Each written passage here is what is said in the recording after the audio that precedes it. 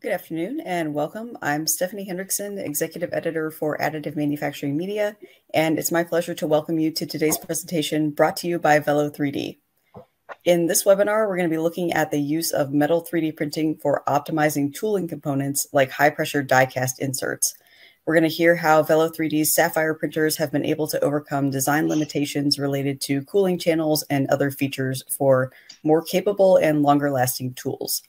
So I want to introduce our speakers. We have with us today Paul Holowati. He is the Director of Sales for the Midwest for Velo3D.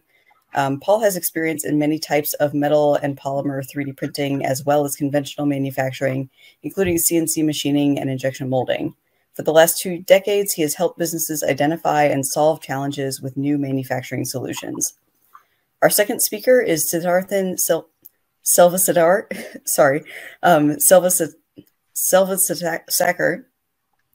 Applications Development Engineer. Sid has a background in automotive and chemical engineering with more than 7 years experience in additive. He has a track record of engineering AM solutions and has filed 28 patents in the AM space. So just a couple of housekeeping things about today's presentation. First off, I want to let you know you can submit questions for Paul and Sid at any time during the presentation. There's a questions panel, it should be on the right-hand side of your screen, and we'll save time to answer as many as we can at the end. Secondly, this webinar is being recorded, and you will get a link to the recording afterwards. If you want to reference it later, if you want to share it with somebody, that will be available. And before I turn things over to our speakers, we're actually going to kick things off with a couple of poll questions. So the first one that we have, what types of applications are you most interested in? So options are high pressure die cast inserts, injection molding dies, extrusion dies, or hot stamping dies, all of the above or other, which you can let us know in the chat.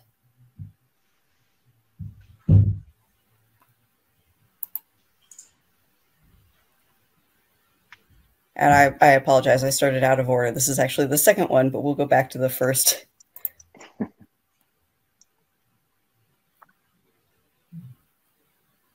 All right, so responses are coming in. It looks like a lot of people are here for injection molding dies.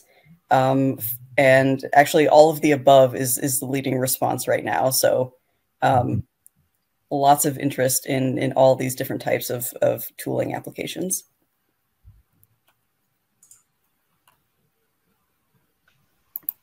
All right. And then our second question, what describes your reason for joining today's webinar? So A, we're exploring bringing additive manufacturing technology in-house. B, we're looking for additional information on Velo's fully integrated additive manufacturing solution. C, help with a specific part or application, or D, other. So we'll just give folks a few minutes here to respond.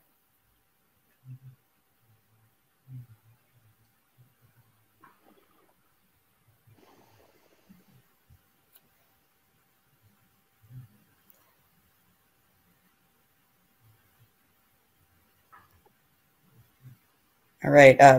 Looking to bring additive manufacturing in-house is leading, but it's followed very closely by people looking for additional information on Velo's additive solution. Not a lot signed on today with a specific part or application.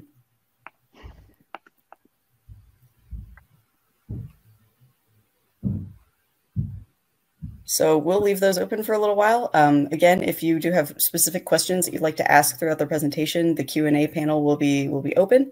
And with that, I'm going to hand it over to our speakers. So Sid, I think you're starting us off. Take it away. Great.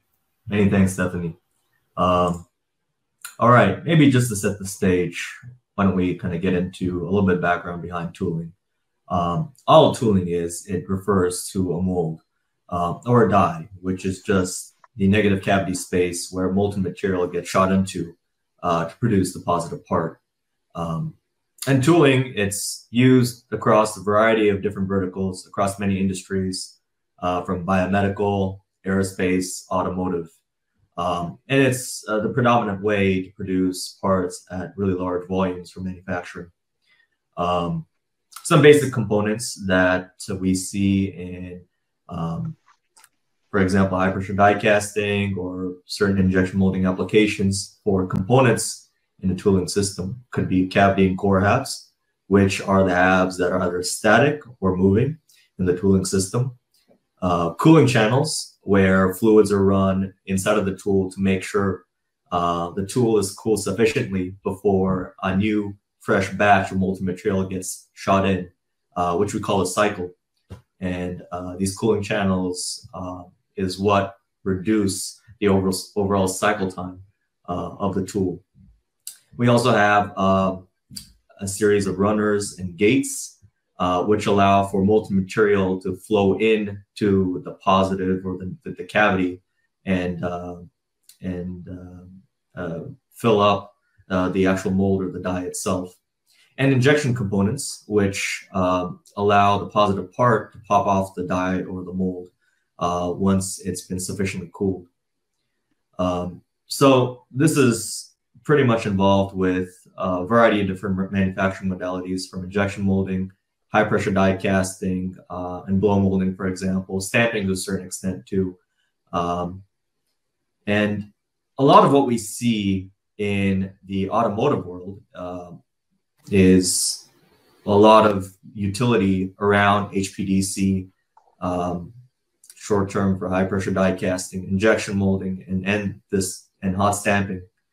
And the materials that we've seen predominantly being used as tool steel. It's been applied in metal AM for quite some time, for years.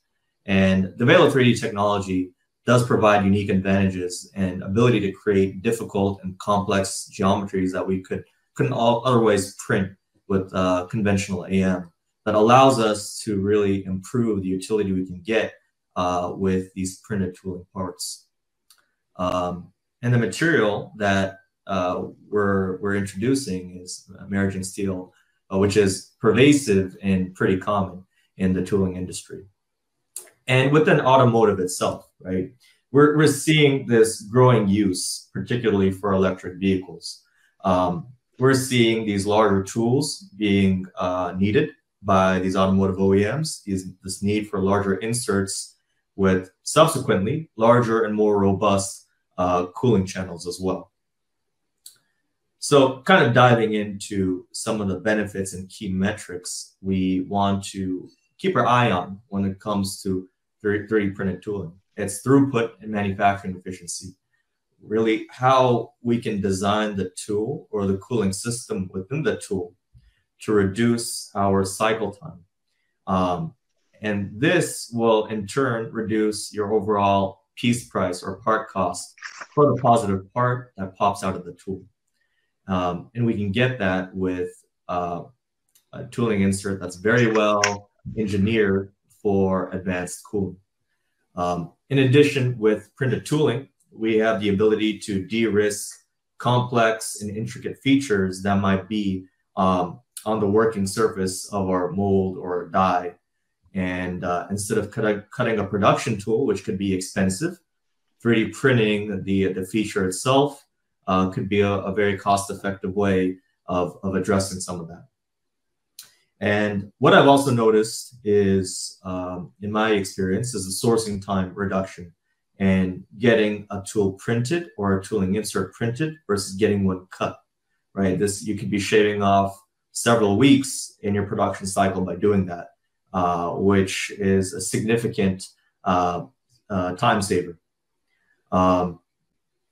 But another hidden improvement we can get with printed tooling is your part property enhancements.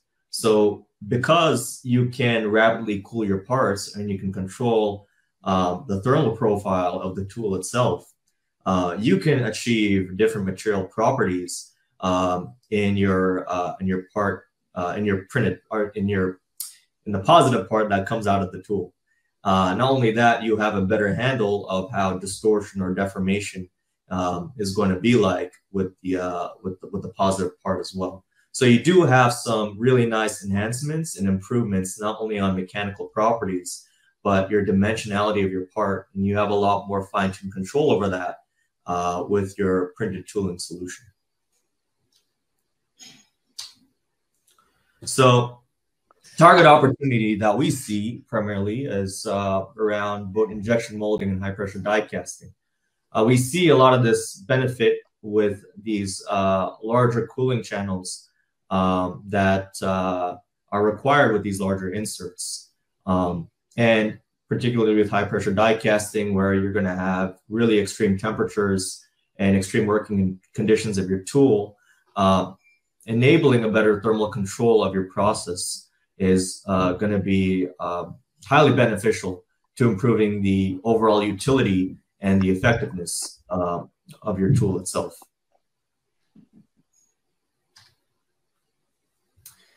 So kind of scaling things back to what we've seen with conventional AM.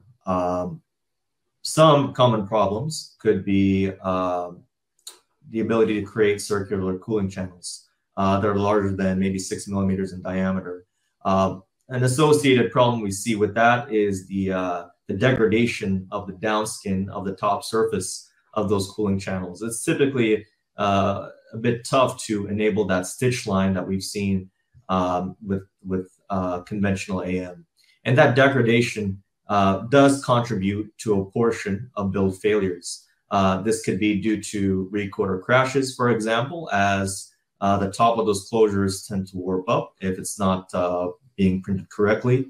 And also there is another issue with these rough downskins is that it can contribute to a reduced fatigue life of your tool.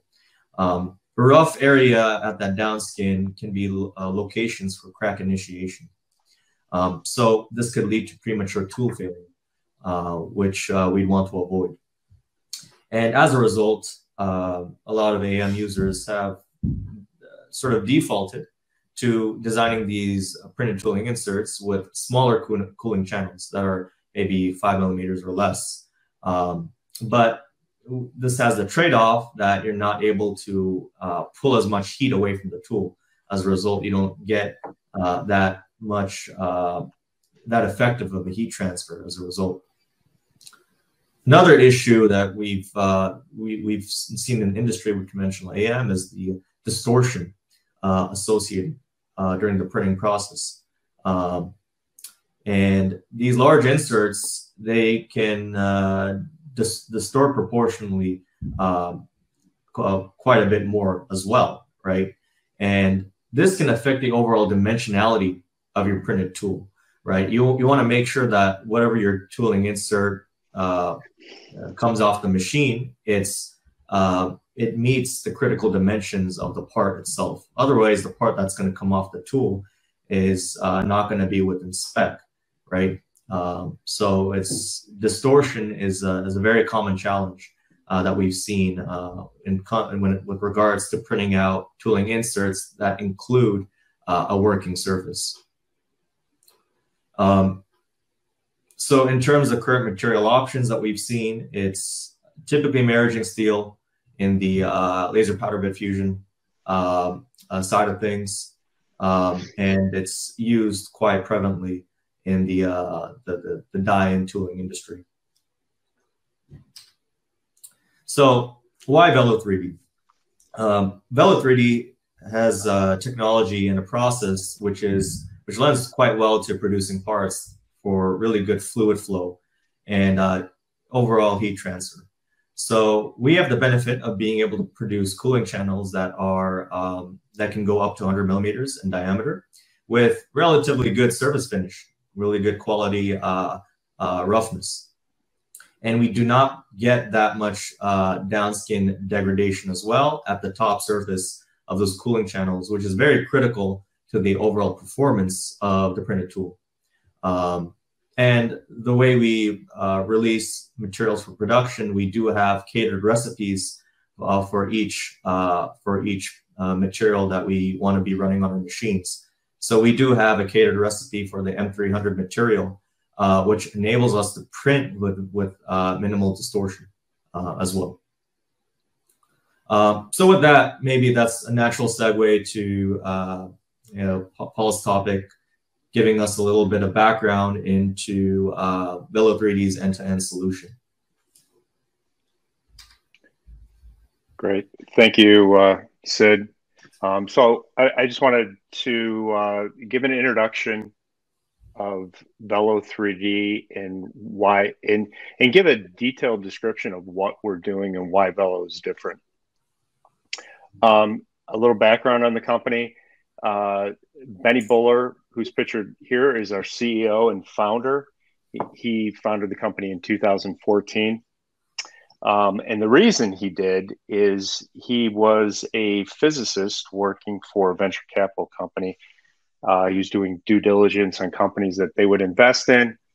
And he spoke to some space engineers who told him they had some great designs, but they just didn't have a method of manufacturing them. So he set out to create essentially a service bureau, bought a standard metal 3D printer, the standard third-party software, thought if he could just tweak the hardware, tweak the parameters, he could produce these impossible parts. He quickly realized that that wasn't going to be possible, and he scrapped that idea and then started with a blank slate. The machine you see behind him here is the Velo3D Sapphire. So he started with that first machine, created his own slicer, which is called Flow, and that's where we take in native CAD files. Software recognizes the different features of the geometry and applies recipes automatically. I'll get into a little bit more about the hardware, but so our real goal is to produce highly complex metal parts without compromising the design or quality. And that's always been our goal. And we've got a team of 10 engineers that are constantly looking out for those opportunities to convert to metal AM. And they're also providing free consulting. We went public last year, and we now have sales and support worldwide. We do design and build all of our equipment in the United States, in California. So here's an example of some of our customers. We started in the space industry. SpaceX was our first customer, very large customer for us. Aviation and defense are, as well as energy, are also big industries for additive manufacturing as well as Velo. I'm based in the Detroit area. I cover the Midwest, and was looking out for new opportunities in metal AM. And we began working with some automotive companies, and their initial need was in tooling. Metal AM hasn't been as readily accepted in the automotive industry because the volumes have always been so high. But we found a couple really good applications, and we're very excited going forward. Here's an example of some parts, and what we always focus on is parts that are optimized to control the flow of fluids or the transfer of heat. And why do we do that? Because it's difficult to do, and we're able to produce these cooling channels, heat exchangers. Here's some examples of some die-cast tooling inserts, shrouded impellers. Again, we do a lot of work in the space industry, propellant tanks, thrusters, oil and gas. So it was a natural. It was natural for us to get into the high pressure die-cast tooling, or the automotive industry doing high pressure die-cast tooling, because that's what we've always done. If you're not familiar with laser powder bed fusion, we're basically moving powder across. All metal laser powder bed fusion is moving powder across the plate, and then we're coming in with a laser and lasing that material. Our process is a little different, and I guess we can't show the video here, but what we're basically doing is we've got a non-contact recoater where we come across the plate, we lay down a thick layer of material, normalize it with a normalizing blade, and we vacuum up the remaining powder, which then goes into a sieve and goes into a hopper and refeeds the recoater. So that eliminates what is a very big problem with laser powder bed fusion is recoater crashes.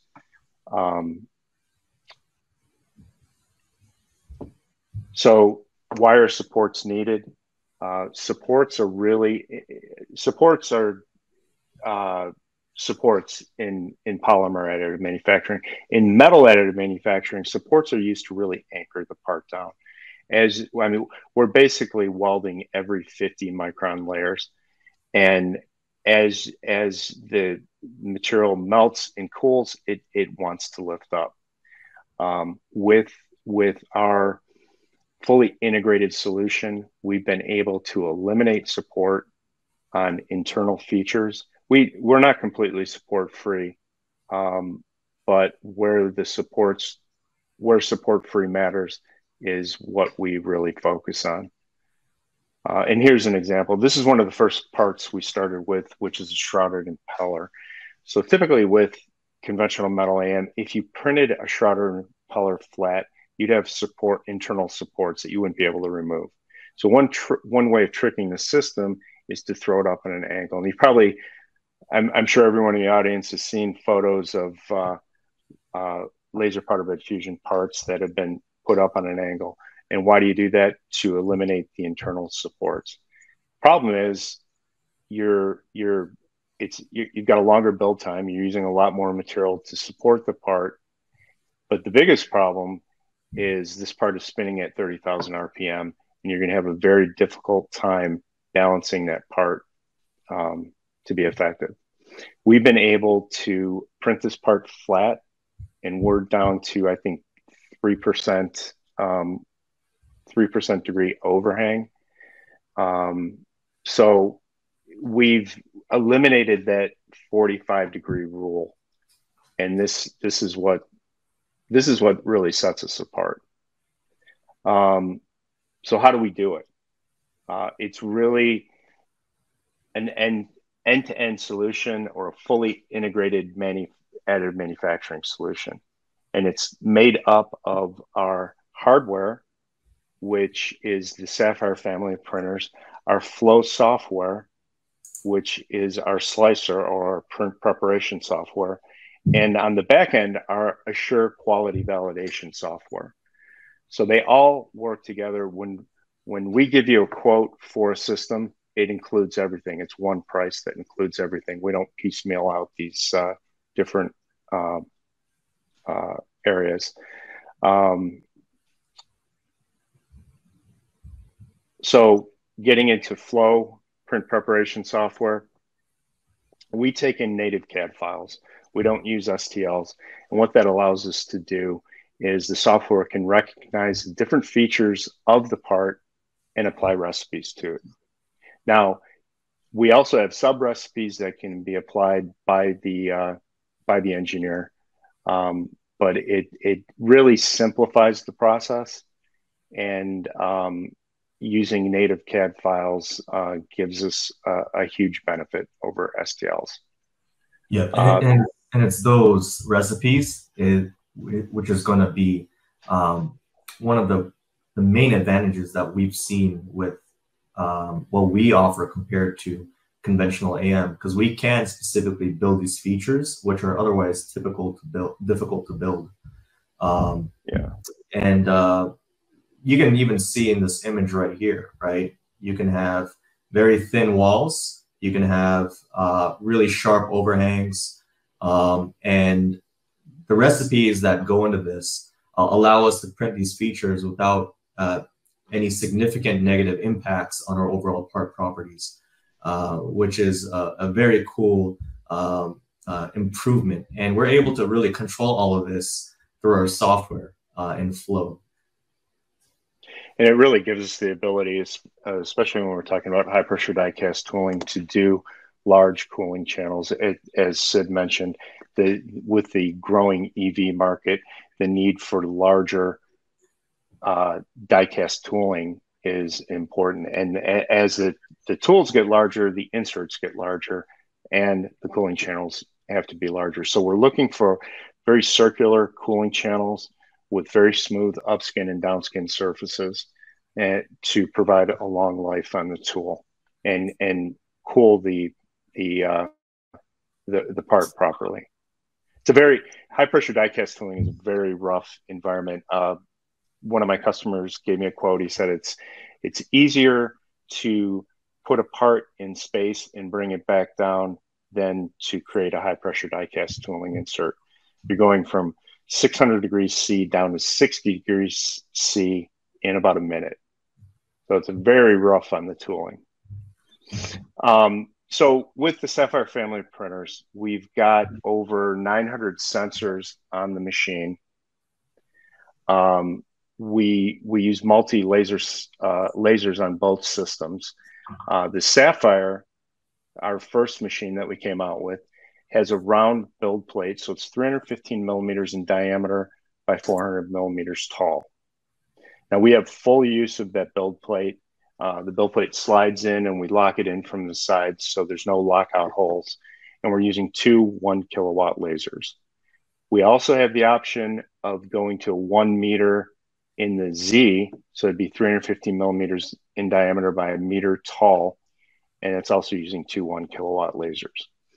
The Sapphire XC, we shipped our first Sapphire XC in December of last year, and that's a very, very large machine, 600 millimeters in diameter by 550 millimeters tall, with 8 1 kilowatt lasers. So we see a four times the throughput on the Sapphire XC. Yeah, and this is really a really great benefit, particularly for the justification of printed tooling. Because oftentimes what I've seen is that people kind of see the cost of printed tooling and they say, why don't we just cut the tool instead? But with the type of throughput that we can get with these machines that we have, we can really improve the overall economics of additive for these tooling inserts. Yeah, and we show that to our customers who have part files, and we're happy to look at any part files that you'd want to send us. The XC is great for large parts, but it's also great for a lot of small parts, which we really see the benefit part cost wise. Now the Sapphire XC1MZ, we extend the elevator and we can go up to 1 meter Z. This is the largest metal AM system in the industry. And there's a very large demand for these size machines. So our Assure quality validation software. Now, with a lot of conventional metal AM systems, you'll see third-party applications for both your slicer as well as, if they choose to, go with the validation software. With our system, everything is all built in. So what the Assure quality validation software does is, number one, give you factory monitoring. And that can be within your factory, that can be across the world. And it's real-time fleet tracking. I think one of the key benefits, though, of Assure is the ability to do push-button calibration. And it's done by the operator. That can be pre-build, post-build, or a lot of our customers will work with a 1 week cadence for their calibration. So we're checking powder bed quality, laser focus, laser alignment, thermal sensor, beam stability. We do in-process monitoring as well. We'll do laser alignment every single layer. And that's really important as you're building your part, as your chamber heats up. It's important to always verify your laser stitching. Otherwise, you'll lose your accuracy and you'll see stitch lines in your part. You'll never see a stitch line in a Velo part. I mentioned a little bit about our non-contact recoater. So what we do before and after every recoat is we take a photo in a structured light scan. So that shows us the quality of the powder bed as well as where the part is, and we track all that information. So we've got a tolerance set up here. If it approaches that tolerance, you'll get a warning. If it exceeds another tolerance, the machine will just automatically stop, so it doesn't damage the machine. And like I said, this is what I've found to be one of the biggest contributors to build part failures, is the recoater crashing into the part, killing your build and damaging your recoater. So the calibration is important because it's done by the operator and it's done on a regular interval, a short interval. It's not done on a quarterly basis like you typically see in the industry. So our machines always remain in calibration, and that's very important for distributed, for an effective distributed supply chain. So customers of ours can outsource parts, whether it's in Cincinnati, Indianapolis, Houston, or Oklahoma, and they'll get the same parts. And that's really been missing in this industry. And what well, let me move on to the how we support our customers. And this is one thing that I've been in the industry for quite a while, and what really struck me with Velo is the ability to support every customer. I mean, we have weekly meetings with our customers. We have a 3-to-1 ratio of machines to field service engineers, and we've just got a great team, and we're very focused on supporting our customer base.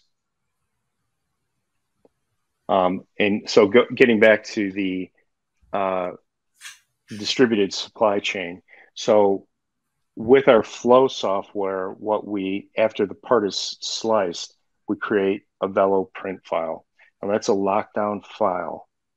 And we refer to it as a golden print file, because this is a part file that you can send anywhere in the world and get the same results on a Velo machine.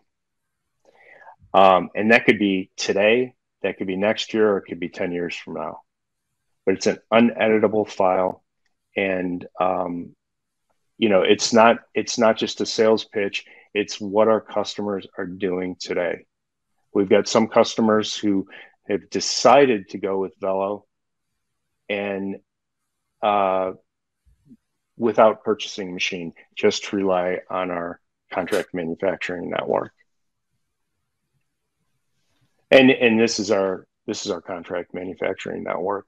What we look for in our contract manufacturers is really companies that know metal, that are CNC shops first, not service bureaus. And we've got a lot of big names here, and companies that are very focused on running production parts. It's very difficult for a contract manufacturer to make money running one-off prototypes, constantly changing out material. Our machines are production machines. They're not meant to be, the material's not meant to be flipped every week. It's potentially possible that it's not recommended because of our work in the space and aerospace industry. They don't allow customers to flip their material on their machines because there's a risk of contamination. So and we keep a very close eye. We've got as I mentioned, a team of 10 engineers that works very closely with our contract manufacturers. We've learned some lessons over the years. We don't sell powder. Customers can buy their powder from any powder source. We give recommendations on who we use and what materials that we've already what material powder manufacturers we've already qualified to run, and we're open to if you've got a new powder supplier that you want to use, we'll run it through our system first and make sure it flows properly and works, and then you're good to go. The other thing is we don't print parts, and that's why our contract manufacturing network is so significant. We don't want to be in competition with our own customer base.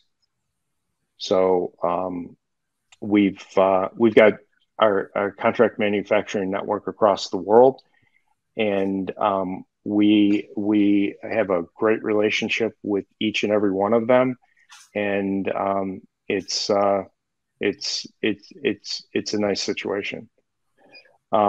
So with the ability to have a consistent process really gives us the ability to really simplify the part qualification process. We work with MMPDS as well as NACE, and we've got our own studies that will be coming out. And it's really based on that golden print file and running machines that are calibrated. I know that MMPDS, the requirement is to run 3 powder lots at 3 different locations with 3 different heat treats, and you couldn't do that if your machine wasn't consistent. And we see that all the time today, where conventional metal AM, they could be out as much as 20% from machine to machine, even if the machines were purchased at the same time, but they're in different locations. Same parameters, and that's really what our goal is to simplify the whole metal AM process. There's a lot of variables involved with metal AM, and we've really simplified it through our software. So now I don't know how we're doing on time, but we'll get into a little bit more of the M300 tool steel, which is miraging steel. Do you want to take the lead, Sid? Absolutely. Thank you, Paul. Yeah, so M300 tool steel, like we mentioned before, it's quite a proven material for the die and tooling industry, and it's been used for decades. It's the property sheet that we've got for the recipe of M300 that we produced is available on our website. It is a heat treatable material. So it's after you print the part, you can go ahead and post-process it to achieve any specific properties that you're looking for, augment certain, whether it's maybe your ductility or whether it's tensile strength. There's some room for that as well. It is the choice of material for laser powder bed fusion, as it's not susceptible to cracking compared to H13, which is typically challenging to print. And we have a number of materials on our material roadmap for tool steel. M300 is one of them, and our first tool steel. I think the real goal is with tool steel is to get more H13 like materials. H13 is not used in laser powder bed fusion because it does crack. Right. And with M300, right, we've really demonstrated that we can achieve these cooling channels without significant erosion of the downskin of the top of those closures or of those channels, even with these larger diameter profiles. And this is something we want to really emphasize, because in conventional AM, typically they would teardrop a lot of these channels. And that teardropping effect is really going to pull away from the overall efficiency of heat transfer. You're not going to be able to get that good surface area contact with your working surface of your tool. Not only that, because of the way we stitch the top of our closures, we do get that that smooth finish. And that really does help out in terms of reducing the likelihood of premature failure due to cracking that may be sourced from the roughness associated with those downskins. So in terms of fatigue life of these printed tools, the smooth quality that we get is going to really improve the overall robustness of the tool itself. Yeah, interesting story. When we first started entertaining the idea of working with tool steel, a customer gave us some parts to look at, and it was probably this block. We went from 2 millimeters up to 15 millimeters, and we showed the customer the original print, and he said, that's better than we've done in 7 years of working with tool steel. And what he meant was the holes were circular, and the downskin and upskin surfaces were much better. But we went all the way to 15 millimeters. And most recently, we've gone up to 40 millimeters, and we can go even further. And this is all without internal supports, which that's the way you have to do it, because you wouldn't be able to get in and remove those supports anyway. And it's very important for customers that are using high pressure die casting tooling inserts to be efficient. So they're not gonna want to do any post machining to these cooling or post processing to these cooling channels. They want to print the part, do some heat treating, do some finish machining, and get the part up on the die.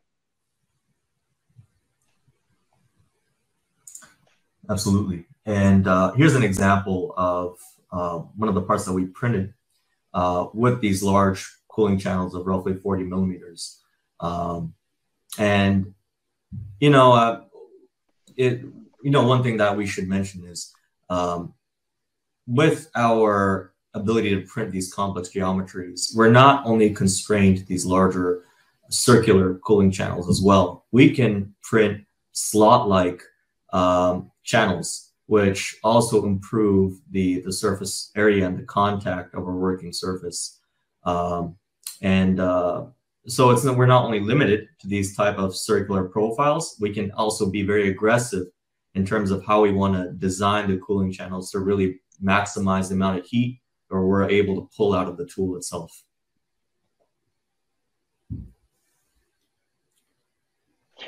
Yeah, and we really feel we're at the beginning stages of this, and the timing is perfect with the EV market expanding and the need for larger tools.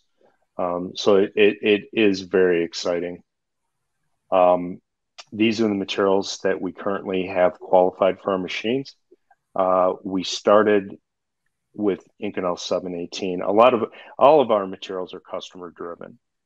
And we got our start in the space industry. We work with just about every space company out there today. And I would say 718 is probably one of our most popular materials. On our list, our most recent qualified material is M300 tool steel. And right before that, we've got GR-COP 42. We've got a whole list of materials coming soon, and we're working on upwards to 10 materials at any one time. We're very good at qualifying new materials. We typically see delivery, and this is the reason we design and build these machines. One of the reasons we design and build the equipment in the U.S. is our deliveries are about 10 weeks for the Sapphire, about 20 to 22 weeks on the Sapphire XC. And so by the time you get your machine, we can have your new material, if needed, qualified. And we don't charge for that. So it's really a different approach. than maybe some of you that have experience with metal AM are used to.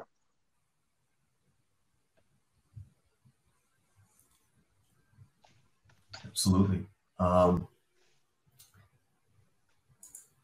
And I think that pretty much summarizes what we've got today for our presentation. I'd like to thank you all for your time. Thank you. All right. Thank you, Sid. Thank you, Paul. We've got a couple of questions from the audience, so we'll go ahead and dive into those, and we'll leave it open for now. So if you think of anything as we're going through answers, please type it in. So we'll start with this one. When printing with the M300 tool steel, have your custom recipes eliminated the need for HIP post-processing? And is there any material property benefit demonstrated with HIP? Yeah, so go ahead. Actually, go ahead, Paul. Sorry. I was just going to say we don't see for high pressure die cast tooling, we don't see a need for hipping. And what's unusual, a lot of customers will typically when you print a part in metal AM, you'll pull it off the machine and stress relieve it before you cut it off the plate. What we see with a lot of die casters is they cut it off the plate before they do any heat treating or stress relieving. And the reason is they need to get the powder out of the channels. But as far as hipping, as I mentioned, you know, these are real companies making real parts, and they need to make money on the parts, so they're doing it in the most efficient way they can. Yeah, and you know, to Paul's point, another way we are able to combat the need for post processing is with our recipes.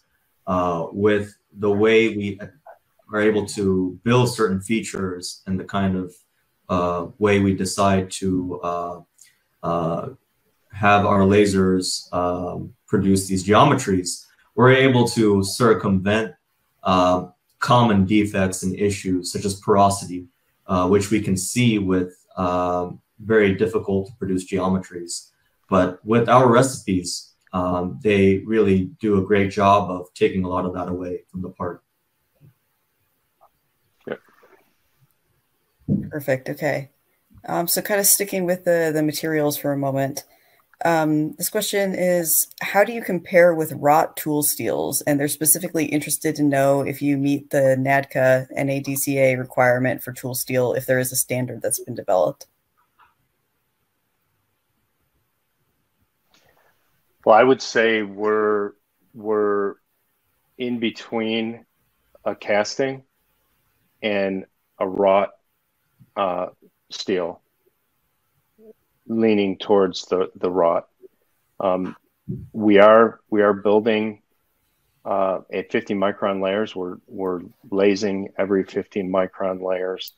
So we have very little porosity. We're at about 99.9% dense with the part coming right off the machine. As far as the NADCA, I'm not sure. Would you know the answer to that question, Sid? I unfortunately do not. That's something we can check in and get back to you. All right. The second part of their question, do you have a sense of what the fatigue life comparison would be for your materials versus wrought tools? I don't think we do. We don't design the parts, mm-hmm. And we print the unusual geometries. And what I can say is that the closer your cooling channel follows to the contour of the insert, the better cooling you're going to get. And if you have a smooth downskin surface, you'll create a longer life with the insert. So I don't have a direct comparison because it's not a direct comparison when you're doing conformal cooling to conventional to conventional machining. All right. Did you have something to add, Sid? No, I do see another question from, it says, did you say 15 micron layers or 50 micron? We use 50 micron layers. Got it. So I wonder if you can sort of expand on the qualification process for a new material. What does that look like? What are sort of the steps involved?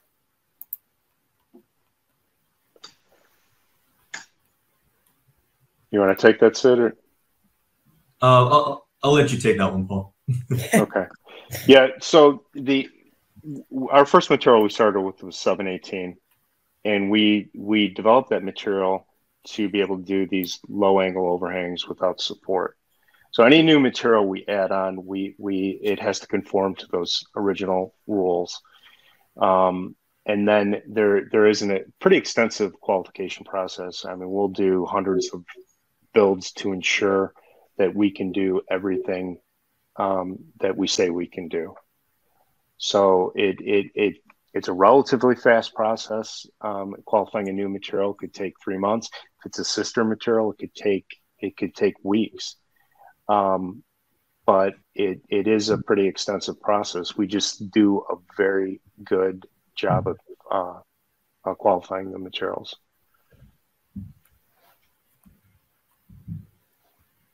Yep, and this qualification process does involve us taking a look at all our recipes and how they need to be modified for the material that we're going to be producing, just to ensure that we're hitting the specifications we're looking for. So it is quite thorough and extensive. Yeah. What we found initially with M300, it was very close to Inconel 718. But we still had to go through the entire process to qualify that material.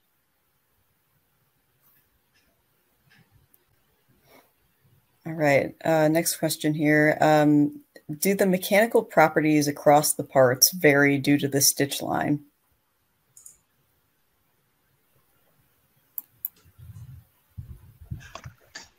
Well, mechanical properties. I would say, I think it depends. The stitch line is really where your closeout is on your cooling channel. I'm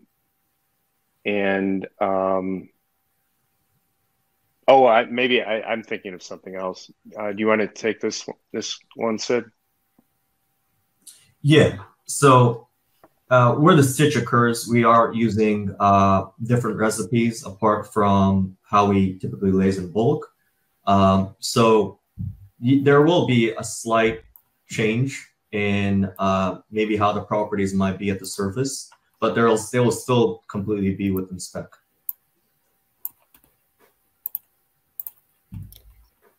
Yeah, right. we are using 2 1-kilowatt lasers on the Sapphires, as well as 8 1-kilowatt lasers on the Sapphire XCs. All right, we've got time for maybe a couple more here. So talk about how you ensure the confidence and the reliability of the parts. Like what types of recalibrations might be needed, and is that a lengthy recalibration process?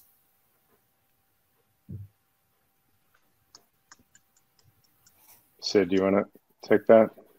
Yeah, absolutely. So yeah, there is a calibration process for each machine. So once the calibration has been dialed in, the parts that you produce within one machine will be identical to parts that you get from another machine. It's analogous to the golden print file concept that Paul was talking about before. And that calibration process, I would not say it's lengthy by any means. It can be completed within a few short builds. And that it typically takes about 1 hour to 2 hours to complete that calibration process.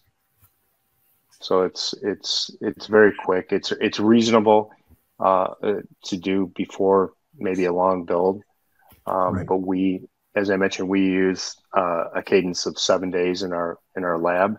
So that's the way our software is set up. So if you do not calibrate your machine within that 7-day period, you will get a message that the one of the 5 areas needs to be calibrated, or all of them.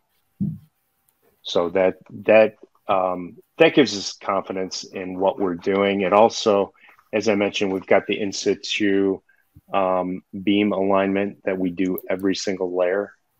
And we're monitoring 900 plus sensors on the machine. All right. Another audience question here. In your process, do you have several setup parameters in one part, depending on the area of the part? So a wall or an overhang. So I think what they're asking is, can you vary the parameters based on the area of the part or the feature? Yeah, that's possible. You could vary the parameters if you like. However, the recipes that are kind of inbuilt to Flow, which you'll be using to design or set up the build itself, should give you the best properties intrinsically. So the recipes that we've already kind of pre-developed for these type of features, whether they're walls, overhangs, thin features, will allow you to produce the parts as dimensionally accurate as possible with the minimal impact in properties. All right. As we're nearing the end here, maybe just kind of a sort of big picture question, since we've been talking about tooling so much. How do you see 3D printed tooling evolving within the, or 3D printing evolving within the tooling market, especially over the next few years? Well, as I mentioned, with the growing EV market, you're seeing Tesla's using the GigaPress. So there's these huge die-cast tools that need large inserts, and so we're seeing that. We're seeing that from a lot of customers. A lot of customer requests for the larger tools that can't be done with conventional. Not so much in the Z height, but in the big 600 millimeter build plate. I also see it with injection molding inserts. Now, conformal cooling has been done with additive manufacturing for a good 15 years. It's not something new. What we've seen is that it's used extensively in Europe, but not as much in the US. And we're working with companies today that really want to automate that process to make it more affordable to go with this conformal cooling channel route. There's a lot more injection molders and tool builders for injection molding out there than there are high pressure die cast tooling suppliers and OEMs that need them. So I think we've already made an impact in high pressure die cast tooling, and I think the next logical step is with injection molding in North America. Yeah, definitely. And to Paul's point, we can also even see potential expansion into hot stamping, right? With the larger build volumes that we can now achieve with metal AM that weren't really done before. We're actually in the realm of possibility of being able to produce tooling inserts for these much larger applications. And hot stamping is used extensively within automotive. So access to that technology and getting and introducing AM to the tooling system or ecosystem there, I think is going to be quite exciting for me, at least. Yeah. And ultimately, you're not going to 3D print a part just to 3D print a part. It has to make economical sense, and that's what we've really addressed with the Sapphire XC, addressing that throughput with 8 1-kilowatt lasers and the ability to build these large circular cooling channels. So, the common saying out there is, just because you can 3D print it doesn't mean you should. and that when you're again dealing with real companies that need to make money, and all companies do, you've got to come up with justification to go to 3D printing. And we really we've found a method to improve upon what has existed over the past 5 to 10 years, and we're really excited about it. Excellent. All right. Thank you, Paul and Sid. If anybody wants to get in touch with your team, what would be the best way to get in contact? You can, our emails are there, and we'd be happy to answer any questions as well. And you can also go to our website at velo3d.com. All right. So we'll leave it there for today. I want to thank Velo3D for making this webinar possible, and thank you to everybody listening in. Again, you should receive a link to that recording within the next few hours, or at least within the next 24. And thank you so much for joining us. Enjoy the rest of your Tuesday. Thank you, Stephanie. Great. Thank you, Stephanie.